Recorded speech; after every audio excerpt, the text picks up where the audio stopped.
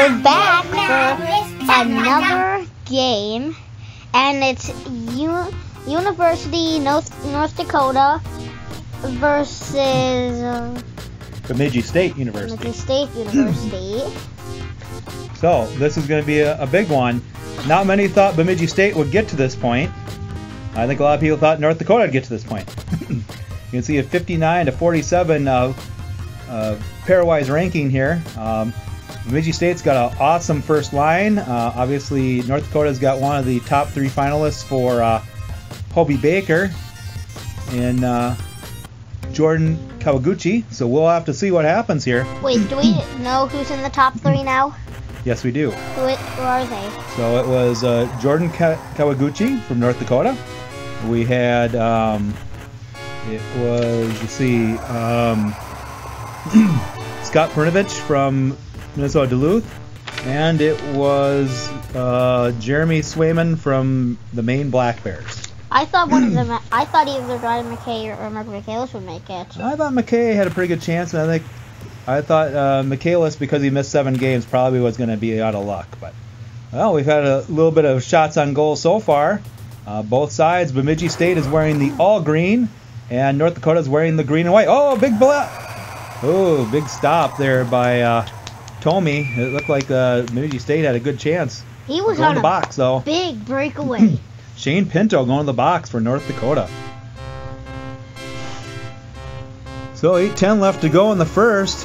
We have Bemidji State's onside, and didn't really do much there. Alex Arillo was trying to do something, but nothing happened. Yeah, big save coming up, and we're offside.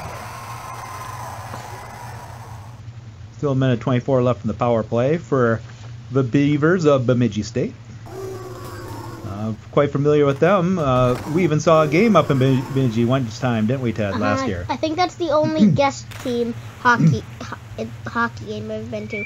I might have been to like another kind of sports guest team game where they actually play. Yeah, you went to we went to Sioux Falls to watch the Mavericks play. Oh yeah, I remember that. I remember that. We also one time watched Ferris State versus Denver at the yeah, I remember that too. DXL, yep. I'm pretty sure Denver didn't they score like 7 goals because they may have. I think you're right. I thought I remember them scoring a lot.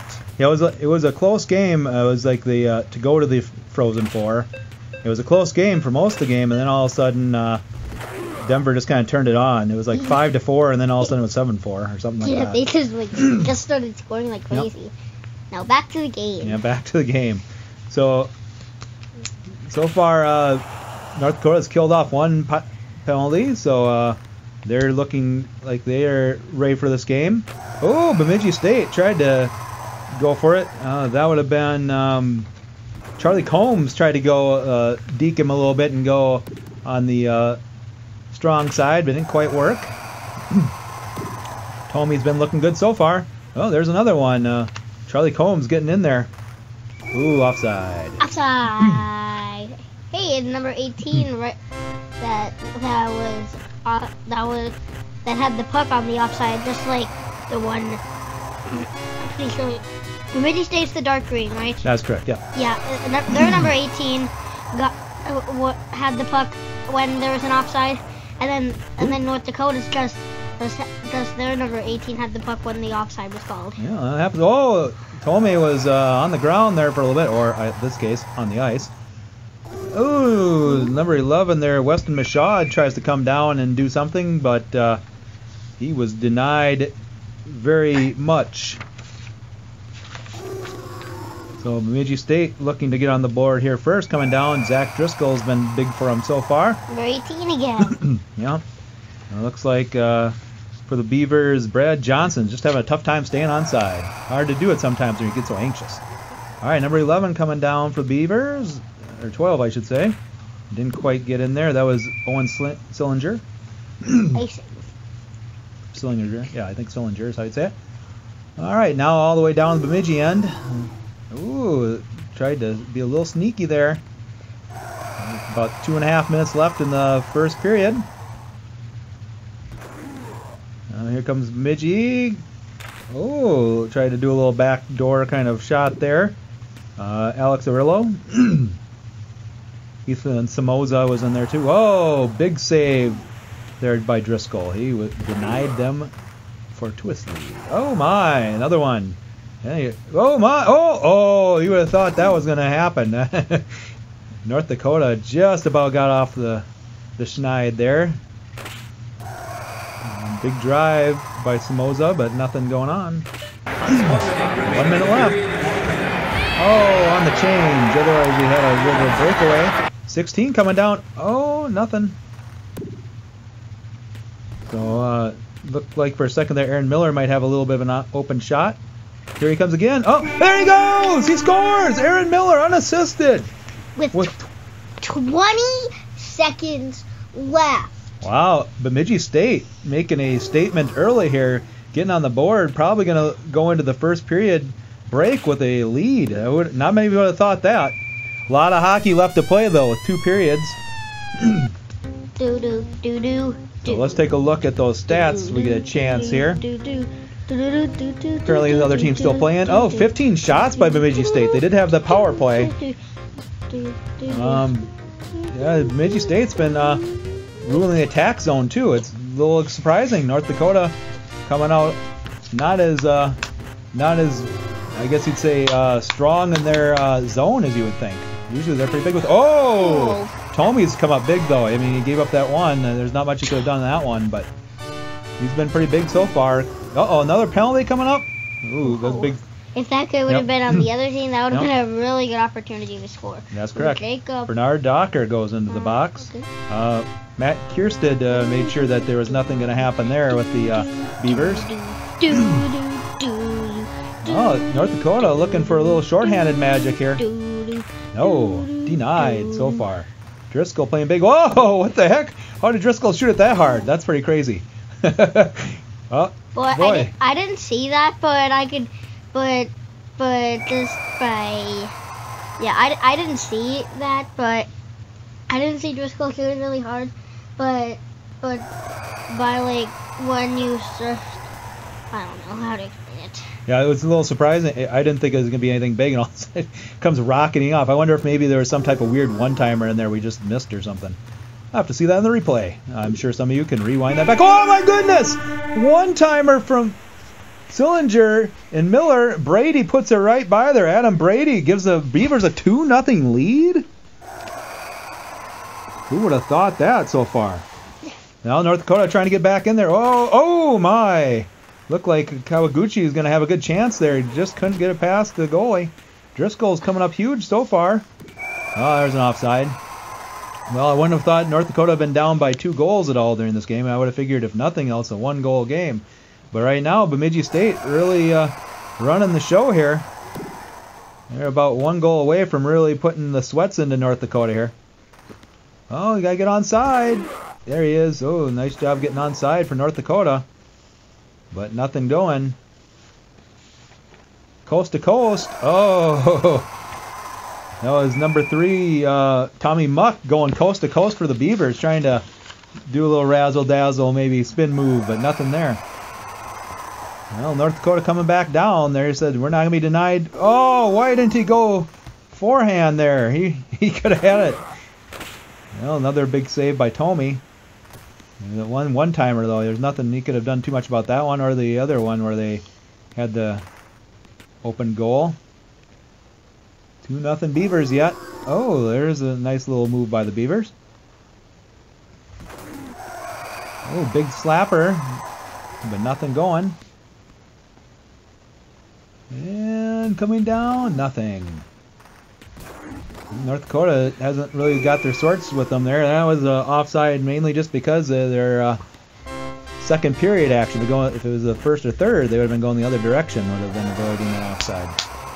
Oh, here we got a little bit of a drive. Oh, my goodness. Shane Pinto denied. I thought he almost snuck that one by Driscoll, but he's just been solid so far. You're going to get to the championship game here of the Frozen Four, even in Sega Hockey. You got to have some good goaltending. NHL 94. Oh, big slapper to no one in particular. Well, how's that happen? I thought that was going in. I thought that was going to be one of those weird ones. We go, what the world just happened there? But no, Big stop by Tommy on that one. That was Aaron Miller about put something together there. Uh-oh, big breakaway. Oh, we got to drive in there, 22. Shane Pinto just kind of pulled up. Maybe he was thinking there's going to be a rebounder coming with him. There's Kawaguchi. Nothing. Ooh. Oh, goodness. It could have been a great opportunity to score right there. That sure could have been. All they had to do is be a little patient. They couldn't quite get anybody there. Another offside. 2-0. With 2:24 left here in the second period. Oh, here comes the first penalty on the Beavers. Oh, and it looks like they're going to go to the box for a hooking call. Tyler Vold going in. Oh, two of them, and Ethan Somoza. Holy cow, 2 defensemen, I believe, going right to the box on that one. Yeah, probably like right as the play ended, but when he hit him. Yep. Well, Beavers, for somehow 5-on-3, have been dominating this session so far. Although it's just a minute 40 still left, so, you know. Oh, huge check! Wow! Oh, it didn't stay onside. Weston Mashad just couldn't quite drag that skate. Minute 27 left. And there we've got... Oh, a big shot again for the Beavers. Who would have thought the Beavers have been controlling this on a 5-on-3 here? The opposite way. Nothing going on so far. Oh, there we go. That's what North Dakota might need to get back in this one. Nope. Couldn't sneak it by. But, boy, they're playing with fire there a little bit. Looks like they could have both used the line change on that one. No, it might just be killing off the end of it. No, here we have a little bit of a drive. Oh, nobody's there to Shaq Diesel it in. So we're going to go. They just killed both penalties there. That was huge. 2-0 after 20 shots to 17, even with that 5-on-3 power play. The soothing sounds of Teddy on the mouth guitar. All right, here we go for the next one. Third period action. Now North Dakota is going to have to come on back here. We're going to have a game. Oh, there's a good start, but nothing going in. Holy cow. No, that was very close. Yep, and the Beavs just couldn't stay on side. Aaron Miller got in there a little bit behind the guy in front of him. It's hard to tell because he only gets to see the numbers on the guy who's got the puck here. All right, bringing it into the zone. A big one-timer, but just didn't have any accuracy on that one. 9:12 left. Still 2-1 game. Or 2-0 game, sorry. 2-0 game. And the guy got laid out. Couldn't get back onside. That's the one thing about these old 94 games on onside, offside. They don't do a very good job staying onside sometimes. Nothing that would really happen in real life, but yeah, it happens in this game. All right, well, a steal here by Kawaguchi. He's going to try to get his team back on this one. Well, lots of little dripping, but nothing happening. Oh, my goodness, another offside. Beavers are just looking like they're happy to just keep getting offside, and let's try to do a face-off and see if we can keep killing this game. Oh, there it is, North Dakota, Mashad. Now we're at 2-1 the game with 8:04 left. So we might have ourselves a game now, ladies and gentlemen. Most likely just mainly gentlemen watching. Oh, looked like he could have had an icing call, but just couldn't catch up that puck. Here comes a little bit of a breakaway, though. I don't see anybody. Oh, backhand from that far away. Doesn't seem like a good maneuver. Oh, my. That looked like that could have been it. I thought if he would have shot the other way, then he would have had a better chance. That's true. He just made a bad choice. All right, Tommy's hanging on to it. Probably a good idea with the Beavers swarming around. Still 2-1 game. 6:48 left in the third. All right, number 22, Shane Pinto coming down. Oh, my, it was a big shot, but doesn't quite get to as much of the goaltender as he wanted. Adam Brady, nothing. And they'll hang on to it again. 6:16 left. Time ticking away. Here we have a little bit of a breakaway. He stopped. Can he turn around? Can he pass it? Oh, he passes it the wrong way, away from there. Weston Michaud just couldn't quite get the trigger going the other direction. Second time I've seen that in this tournament. Yep. They did a great job of staying on side there. That could have easily been a offside. Ooh, big shot by the Beavers. Oh, it looked like he had a streaker, but the streaking guy just couldn't quite get that stick out. You needed the red-green special. Keep your stick on the ice there. All right, here we got 26 driving. Oh, ooh, looked like one of those yucky, slimy goals. It just didn't quite go in. They were close again. Yep, that was Cole Smith coming down. Looked like he had a pretty good opportunity. Oh, they killed off the possible icing there.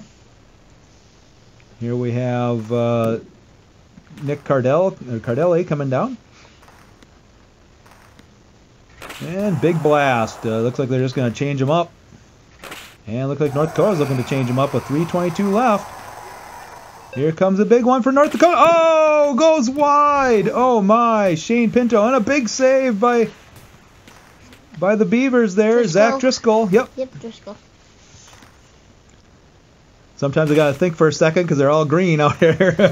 Uh-oh, penalty. Oh, North Dakota, a penalty this late in the game. Oh, they got to be kicking themselves. Matt Kierstead. Oh, no. Although, you know, it seems like the penalties haven't really been very penal so far in this game. Big blast off of Driscoll. Now, unfortunately for the North Dakota faithful, the Fighting Hawks, because of the weird setup of this, if it's still 2-1 game here, they will not be pulling the goalie even with the drive here, because for some reason they won't pull him until there's two goals down. We got 1:30 left. Oh, making a little bit interesting there down by Tommy. A drive here by 14. Oh! Alex Arillo. Now we're down to 1 minute remaining. North Dakota probably getting desperate here, but they got to chase around the puck. The puck's coming from all sorts of angles. Oh, big save. But, oh my! Tried to end it there. 25 seconds left for North Dakota. They're full strength. Here they come. Trying to tie it. Oh, that might be it. I don't see them having a chance. The Beavers just got to stay on side. There it is. The Beavers going to the championship game. Driscoll definitely the star of the game there. Aaron Miller and Weston Michaud for North Dakota. Wow, what do you think of that game? Were you expecting that kind of result, Teddy?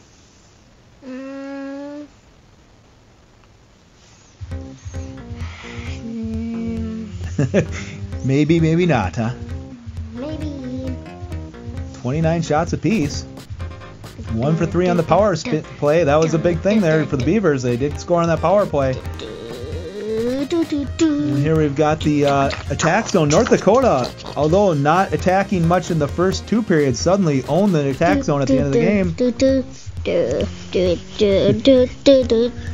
So here we got the stats coming up here. Let's see how many shots did who had the most. Sillinger and Arillo had 5 shots each for the Beavers. Well, again, it was a surprising game. 2 penalties. They were both at the exact same time. Driscoll 28 out of 29. Tomey 27 out of 29. Just got outdone there. He had 6 shots, was the most any North Dakotan guy had. Well, there you go. We will see you for the next game. See ya. A bobbling magic production. I cannot listen to it.